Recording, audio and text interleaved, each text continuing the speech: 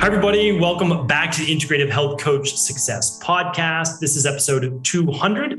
I'm Dr. Stephen Cabral, Doctor of Naturopathy and founder of the Integrative Health Practitioner Institute. And I am here today with my co-host, the co-host of the Integrative Health Coach Success Podcast, Julia Hayes. Thanks so much for being here today, Julia. Yes, my pleasure. Thanks for having me. I always love when we get to do one of these together. It feels like it brings the whole show, at a point at the end of the year. So 100%. That is today's show. So we are going to we did this, I think, probably for the first episode ever of the Health Coach Success Podcast. Then we did episode 100. We'll link that up today in the show notes. We actually have a bunch of links today. So if you want to go to ihp.coach/200, that'll take you right to today's show notes. 3 big takeaways. We're going to link up Julia's recap for 2022, and we'll link up episode 100 as well. It's always nice to look back another full year and see what predictions and what recap we went from the past 12 months. So our goal today, and our goal hopefully every single show, is to really stay current with this industry. So it's the overall health, wellness, fitness-based industry. A lot of people are nurses and chiropractors and personal trainers and estheticians and yoga and massage, and a lot of health coaches from all over the world. And then there's people who are thinking about becoming an IHP or certified health coach too. So our job is to share not just the learnings of basically how to become a better coach, but it's also how to develop a career you can really love and be proud of and support your family too. And so that's what we love to do. Just the more people out there that are integrative, that are not saying like, this is the only way to do it, the better. And so on Monday shows, if you're new to the show, I try to give you tips from being in the industry now for 25 years. And Julia on our Thursday shows will actually be interviewing people from the real world, IHPs and other certified health coaches, sharing with you how they have developed their own successful practice, whether that be virtually or offline in an actual center or studio as well. So that's our recap for what the show is actually going to be all about. And now we're going to dive into what we saw as our big takeaways over the past 12 months, or 100 shows is a better way to say it. And then we'll go for our predictions over the next 100 shows, over the next 12 months. Where do we see this industry moving to? And again, this is the overall health, wellness, and fitness industry. So, Julia, we're going to have you up first. You're going to get to go and give us your 1, 2, or 3 big takeaways from 2022 over these past 100 shows. Sure. So, one thing that I've seen a big uptake in, and I think it's really a good predictor of kind of where things are going kind of from a health and wellness standpoint in our country, is a lot of people who aren't necessarily already immersed into the holistic kind of integrative space, taking advantage of lab testing. So there are people that don't really know what we're doing, but they're interested. They're like, geez, it seems like there are different answers. I'm not getting the answers that I want. But we've seen that, I think, come from a lot of, that holistic mindset, or, a holistic type of family, and the child, then runs the labs. Whereas I think people are coming into it completely from a different perspective now, where they see that there's a real difference and perhaps a real, opportunity to gain information about their health, their wellness, what they can do to optimize all sorts of imbalances. And they're going in a direction a little bit kind of away from that natural conventional sense to more of a holistic functional lab, running functional labs. Yeah, I agree with that. I've seen that happen really just progressively, very slowly over let's say the last maybe 3 to 4 years. And people now, because again, we look at it as our own little niche, like these people know about at-home lab testing. But if you talk to the average individual, they have no idea. But that's what always happens in the beginning, is that at first, only people who are really into holistic health know about it. And then they tell some friends, and a couple more people know. But it hasn't gotten that big. But now you're starting to see it more online. And I think as that happens over the next 3 to 5 years, there's just going to be an explosion. Like everybody is going to know about it. You're going to see it more in like a CVS or a Walgreens. Like there'll be more and more places for these at-home labs to pop up, and they'll be simple. There'll be easy ones like your vitamin D, or, maybe even like a B12 level test. But eventually people are going to it's going to become more mainstream. So I totally agree with that. What were some of the labs that you saw run more often that you hadn't seen before by like first time lab customers? Yeah, I think the hair tissue mineral analysis was definitely one. People kind of just getting into a different realm other than blood testing. So the hair tissue test was one, and a lot of people gain very actionable data from that. It kind of can seem like a complicated test to somebody who doesn't know what it means, or for IHPs just starting out who are trying to learn like the real intricate ins and outs of it. But kind of at a very like baseline level, it's a very easy test to just optimize somebody's immune system, say with, what are their zinc levels like, what's stress looking like, and heavy metals.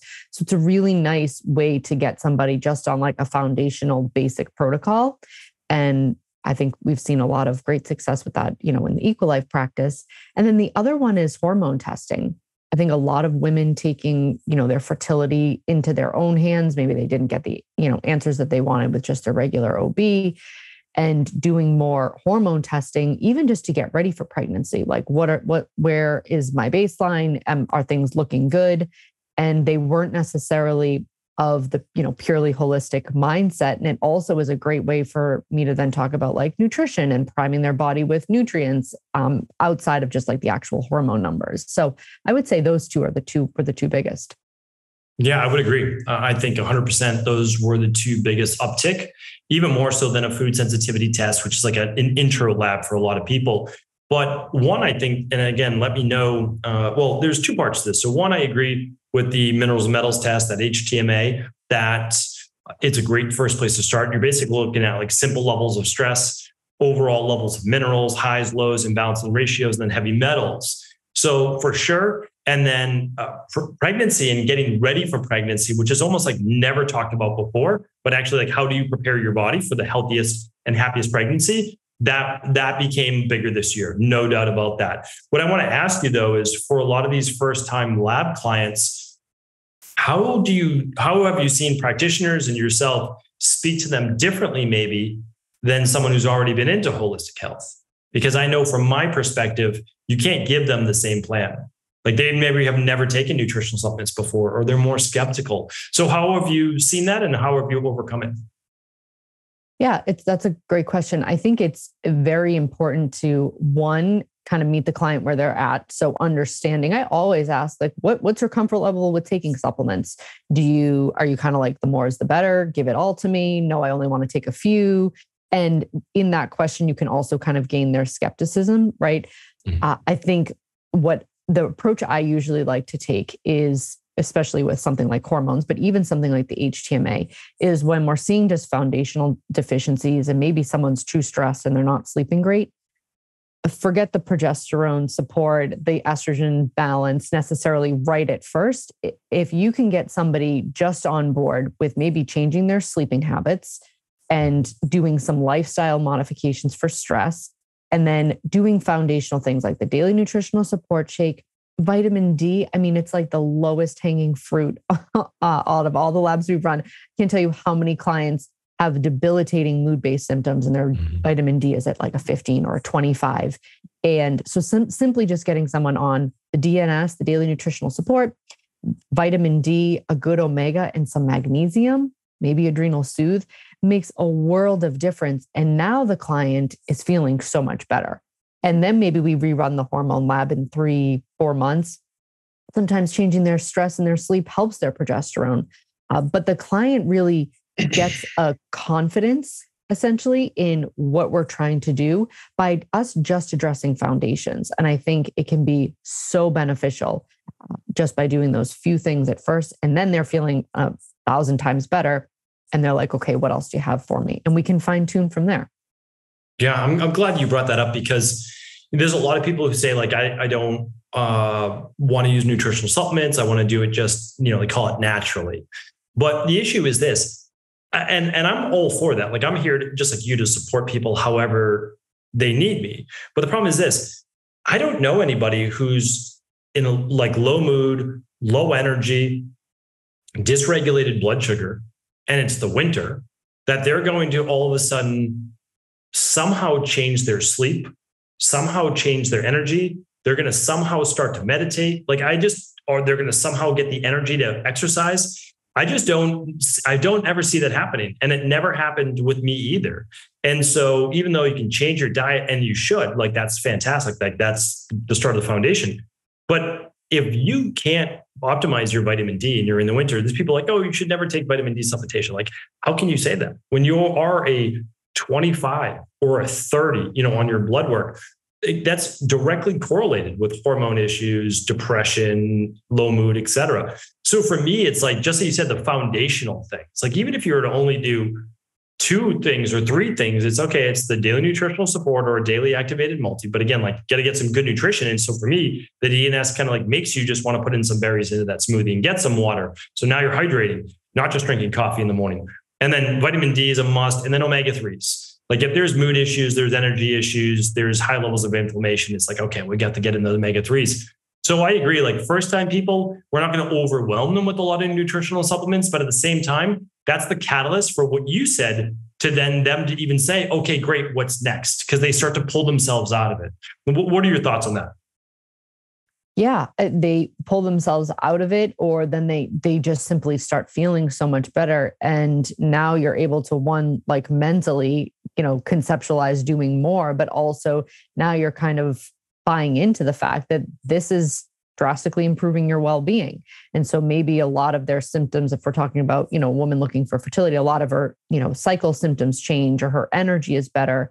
And so she does want to rerun the lab and, us really optimize hormones, for conceiving, right? But sometimes just doing that foundational stuff is enough. And yeah, so I see people, the 2 biggest things that come from it are either they drop their skepticism a little bit with, taking nutritional supplements, but in the same token, they also really start to feel significantly better. And that increases their motivation to continue to take the next step. Absolutely. Yeah. It's all part of the one package, it really is. And I agree that most women and infertility-based issues is stress, inflammation, sometimes digestive issues based. And so we have to really get to that, meaning, like, you can take all of the hormone support you want, either conventional medicine or natural, but you still have to address the foundational. And so that's why I agree. Start with less. There's nothing wrong with that. And then as long as they know you're going to be retesting, you're going to be with them every single month, every step of the way, that's what's important. That's what we tell coaches too. Never do a one-off appointment. I mean, you can if you have to, because if that's the only thing the person will do, okay. And then hopefully you can convince them, be like, we need to actually check in every 2 to 4 weeks to make sure that you're on the right track, because you should progressively every week be moving a little step closer to that. So that's great. Any other takeaways for 2022 that you saw that were maybe new, maybe different over the last 12 months? Yeah. So one thing that I thought was interesting is there seems to be more men running functional lab testing, and I think kind of getting more into the IHP community, men kind of choosing health coaching as a path, and also men running more of these tests. And I don't know if I actually have an explanation as to why, but I think maybe it's that, women in their life are convincing them that this is, meaningful, and they're actually, going ahead and doing it. But men specifically kind of taking their health into their own hands.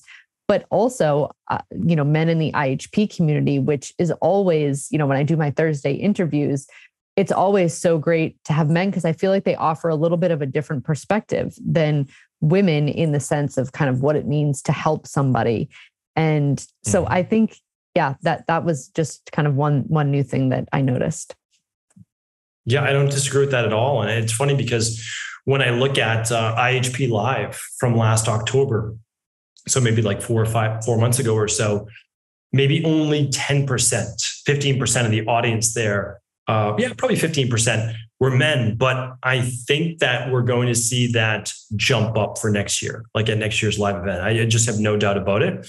And I think, and again, maybe I'm looking at this differently, but it's also like wellness is correlated a little bit now with more like, at least what I call it, healthy biohacking. And it's like tracking data and analytics and like some of the things that I know the clients that I work with that they love getting into. And it's like, okay, like how can I improve my overall performance, or how could this help me at work, or becoming an IHP? I want this niche of, helping men over 40 build more muscle. It just seems like there's a little bit more excitement about it. And maybe even they can see a career path for them. where before maybe they didn't see it as a career path, but I now know that there's so many men on social media as like the biohacking person or the at-home labs person or the gut health person. And, in general, this isn't always the case, but a lot of men are going to relate to men and a lot of women are going to relate to women. And so, my practice has always been 75 to 80% women, like it always has. But that doesn't mean that some men out there are only going to want to work with this person because, I feel like they're going to understand me better. And no doubt about it, some women are going to work with only women because like only, she would be able to understand me.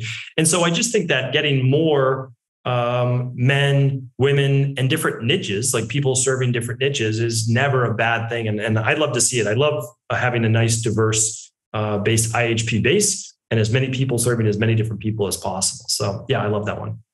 Yeah. And I think men too, up until now, like health to men has always been like, do I have a six pack? Do I have like a ton of muscle mass? And it was more about like the aesthetics of it. And I feel like kind of to your point, men are realizing, okay, if I'm really well, like I'm having way more creativity or productivity at work, or I'm a better father or a husband, or I have more energy to, mow the grass, like whatever it may be, I feel like health in the male mindset has kind of gone beyond, what do you look like in a sense? Yeah. It's funny that you bring that up because, and for me, besides maybe aesthetics, it was, well, my PCP, my MD has never talked about these things before. And so, I don't necessarily know if I believe it, right? It's not in my blood work. I can only run blood work because I used to hear that many, many years ago, but I really don't hear that as much. And I think that that's a changing tide in general over the last 2 years. People have become a little disenchanted with the whole conventional medicine only model where only one thing you're told to do and then it's totally discounted all the natural health things that could help you get well. And so, yeah, I for sure have seen it. And I don't know that I have an answer. I don't know that I have the specific answer, but definitely there are more men getting into the natural health based field than ever before. And that's a great thing. So. Yeah. All right, let's start let me share with you a couple of my 2022. And then I'd love to say, okay, well, what do we look forward to? Because I always like the looking forward. I always do my state of the industry address where I'm kind of saying like, this is what I see over the next 12 months, but I'm going to forecast 12, 24 months in the future so that, we as a health and wellness community, we're always ready. We're always, positioned beforehand. But before we get there, what I saw over the last 100 episodes or so, 12 months, is a lot of practitioners, including our own Equalife team, getting more comfortable with a virtual practice or virtual only practice, meaning like it was difficult for me in the beginning, wrapping your head around never, ever seeing a person in person. It's like everything from your initial intake to then your lab results or your wellness plan to your follow-ups is just always over video.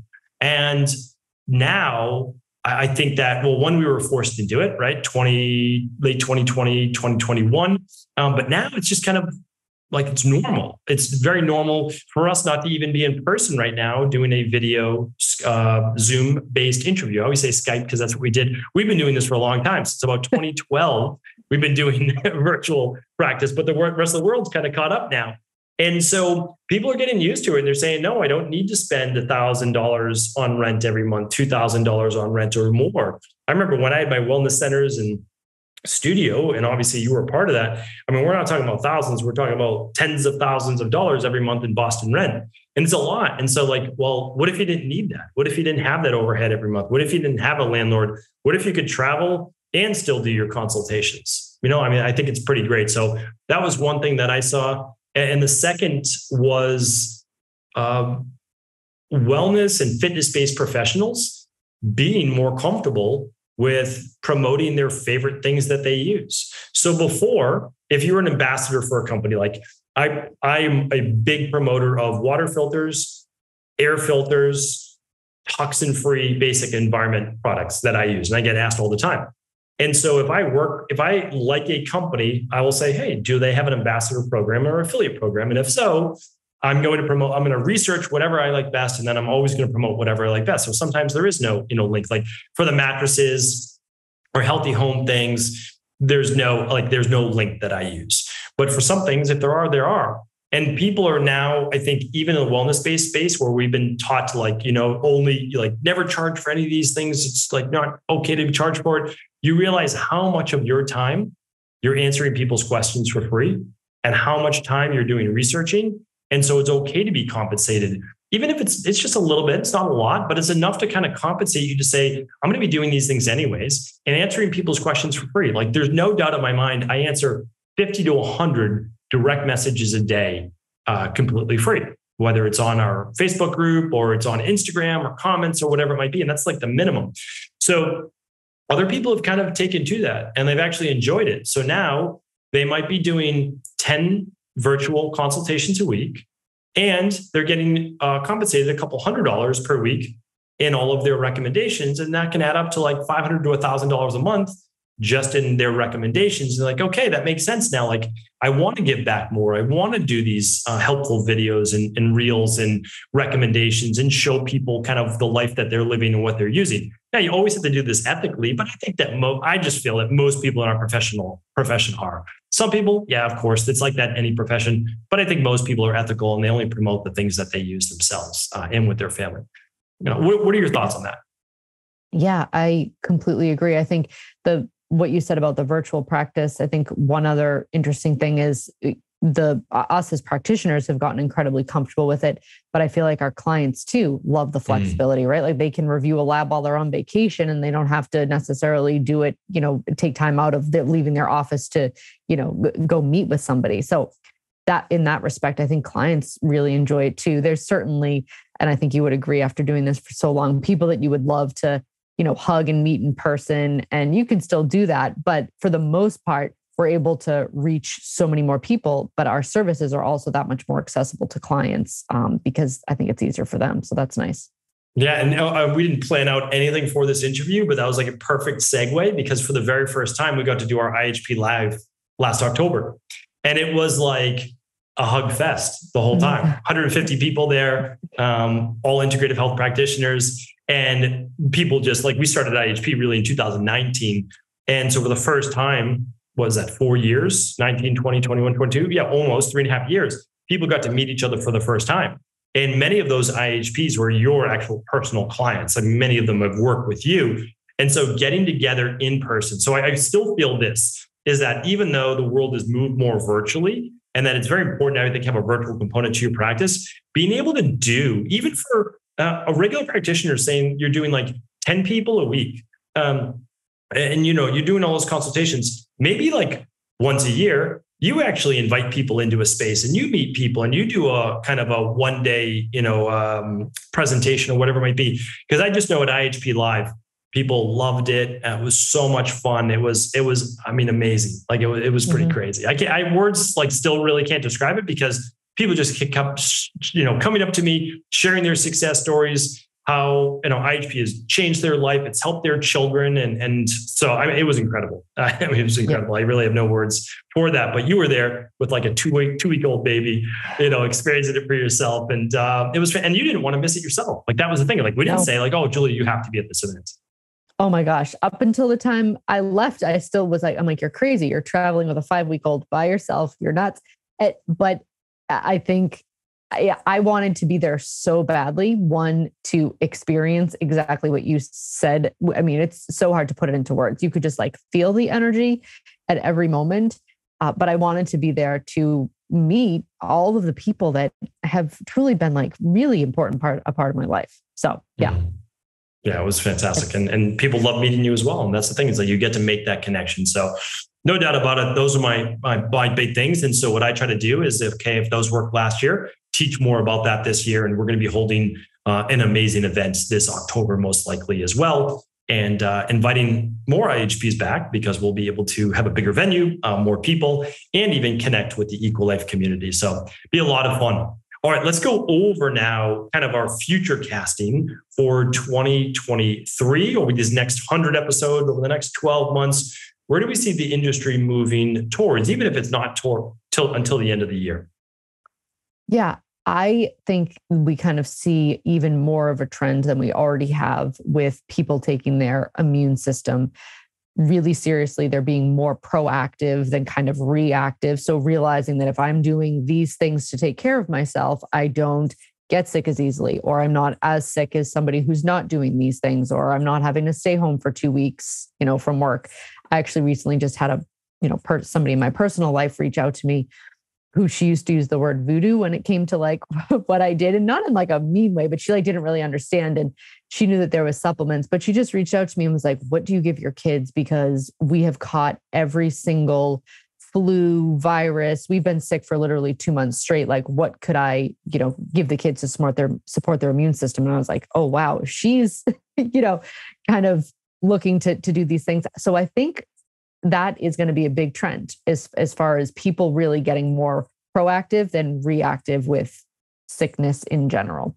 Yeah, I love that. And I hope that continues, but I really think that it will. I just think that, again, people became jaded over the whole pandemic, and that it's not that you can't listen to conventional medicine. It's not that you can't do those things, but to completely deny of how vitamins, minerals, even vitamin D, like that we were talking about, and its efficacy in just helping you to keep a balanced, healthy immune system, was a bit much. And so whenever that happens, though, whenever you suppress a voice, people are like, oh, let me look into that. Like, why is this was being suppressed? Or like, okay, let me look at these studies. Oh, it's actually, they published it in the Wall Street Journal. Oh, it is like, it's there, and so I agree with that. And the truth is this, though, regardless of what mainstream media tells you to do, not tells you to do, when you have a friend that's getting results and then they just tell a friend, that's word of mouth. And word of mouth is really powerful because they're basically vouching for, listen, I didn't believe it either, but it is working. You may want to look into it. And I just think more and more of that is happening. So I love that. Any others that you see future casted? So kind of future casting, I'm really looking forward to, and I think like, being in a space with higher level clientele with, really high touch, high level coaching, I think is going to be extremely important. And I'm looking forward to doing more myself in 2023. 100%. I just think, just like you said, there's two sides of the spectrum. So one, more first-time at-home lab clients came in than ever before. But at the same time, the sophistication of the people that have already been a part of this industry now for 10 plus years, they're looking for the next thing. And so I think that is that high-level client. And I do believe that those people are very underserved. So we've got a lot of practitioners that can help the first time, but very few people that can help that high-level client. And because it means that you need to up your game as well, because they're reading, they're learning, and that's a great thing. So we as practitioners, we have to always continue to get better, and we have to be using these things ourselves. And I'll be talking about that kind of my 2023, which, I can even share a little bit right now. So I think that wearables is going to become more and more of not a trend, but everyday life. And so people will understand the basics. How many steps did I take? Okay, that's the basic. Like, people got that one. Okay, what's the next one? The next one might be heart rate overnight, or it might be the hours of sleep you got. And then it's like deep sleep, and then it's REM sleep. Okay, but they don't know what that means. But it's not going to take a lot of, as the practitioner, to learn what is deep sleep? What is REM sleep? How many minutes or hours should you get of each? How would you improve deep sleep? How would you improve REM sleep?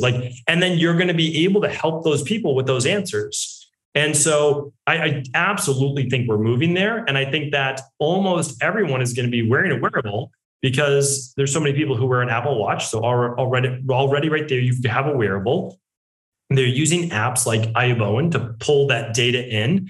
And then there's many more people who take it another step up, and they might be wearing an Oura Ring, the Whoop strap, the Garmin, like all sorts of different devices, or even the Hanu looking at heart rate variability. So if you all of a sudden become an expert or have a niche in this, I think you're going to be able to not only serve the higher end client, you're going to be able to, if you choose to, charge a higher level price for a higher level of service. And that's because you've done more research. You are more of an expert. You know all the foundational things.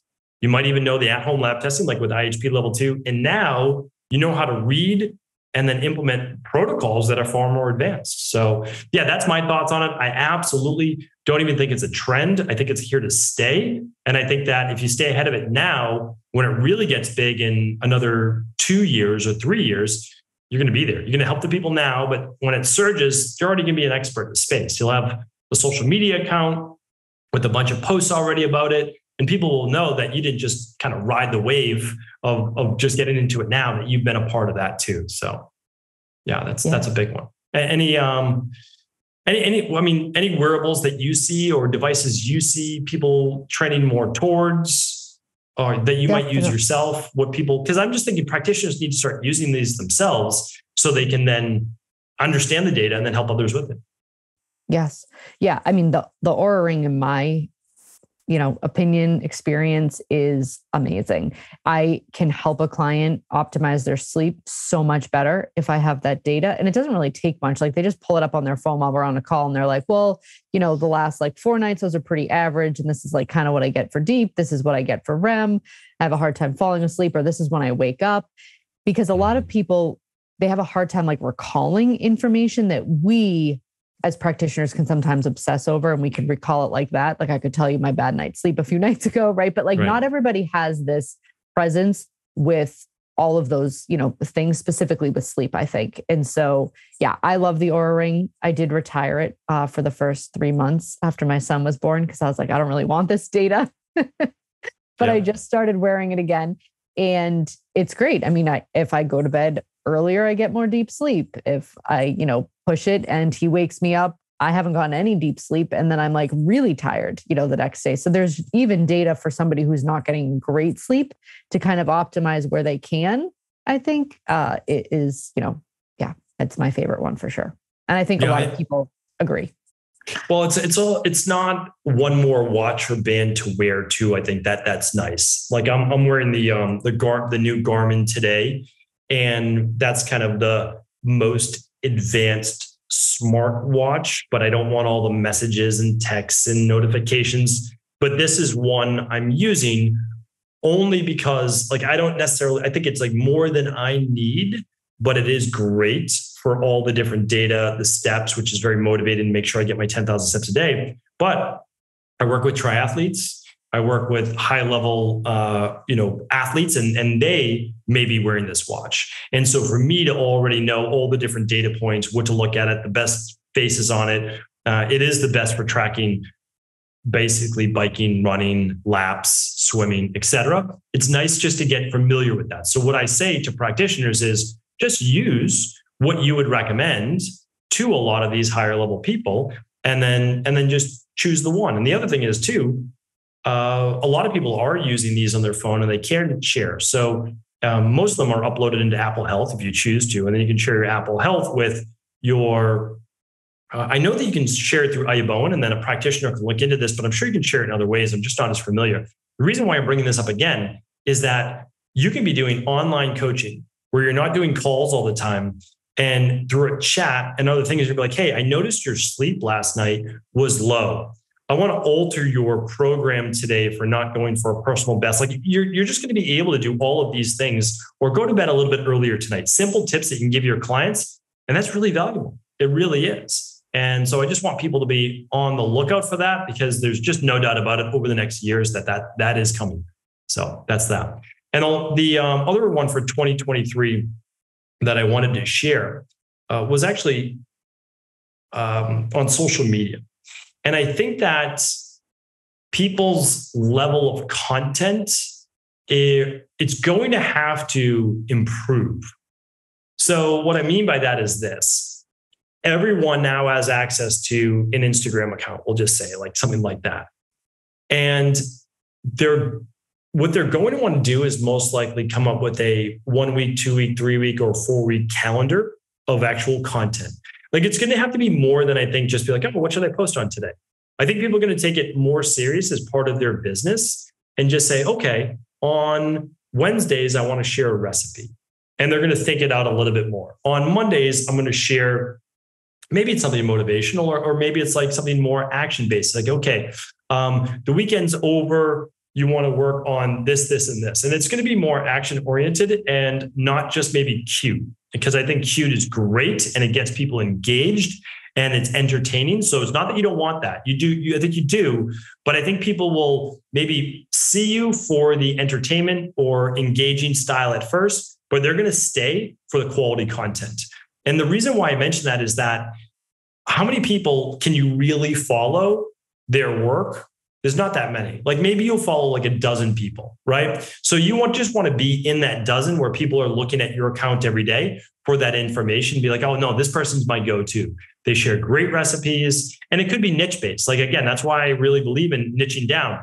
Because if you have like low thyroid and your niche is low thyroid, and you're sharing every Wednesday a low thyroid recipe, every Monday, a low thyroid, smoothie, or what you're doing, or your supplements, or why this one supplement I take, and you do that once a week, whatever it might be, or, sleep for low thyroid, exercise for low thyroid. If everything is planned around that, you're the low thyroid expert. And I think that that's going to be really, really helpful. I love it because I know you do a lot on social media as well. I'd love to hear your thoughts on that.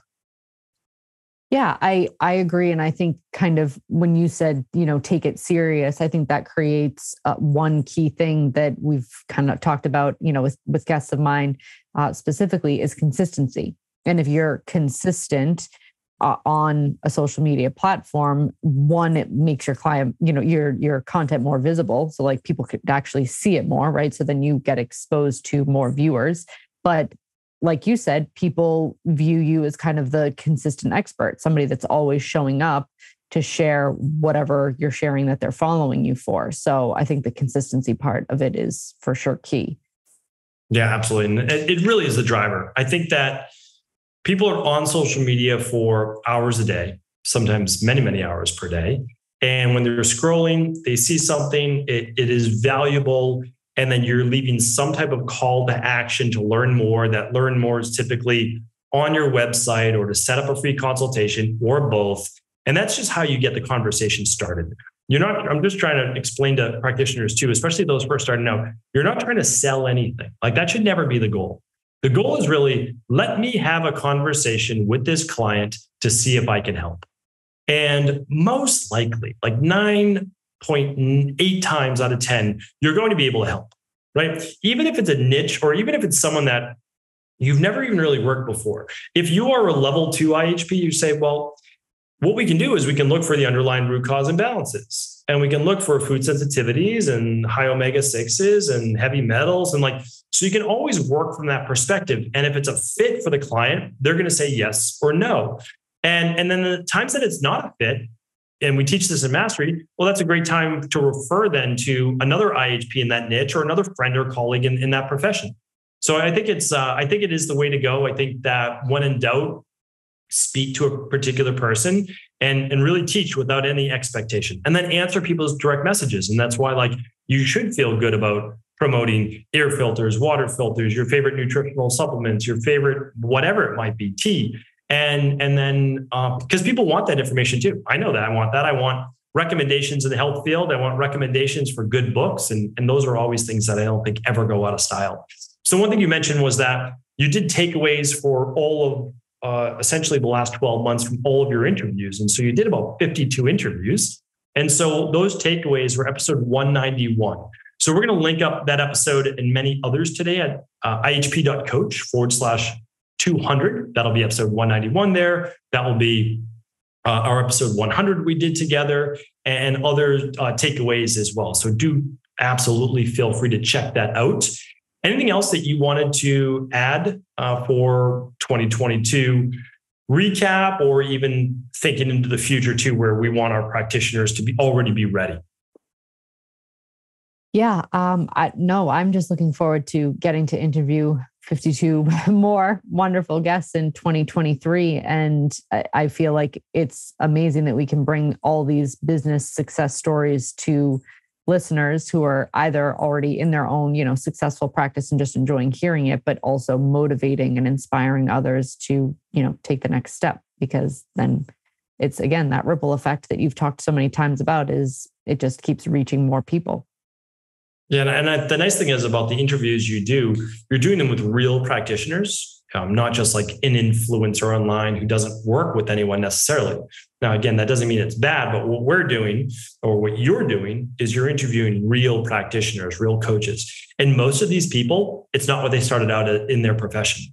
they started out as something else, or they're going from a full-time mom or dad to then becoming a coach and helping people and really getting a lot of job satisfaction from that. And of course, creating a lot of client success stories. So those are fantastic interviews. If people aren't using those, it's like chicken soup for the health coach's soul. It's giving you inspiration, which it should. I mean, these people started from zero, like anybody, and they've just built themselves up. And they all have different niches. Like that's the thing. Like you can be successful in basically anything, and that's because there's a little over 3 billion people online.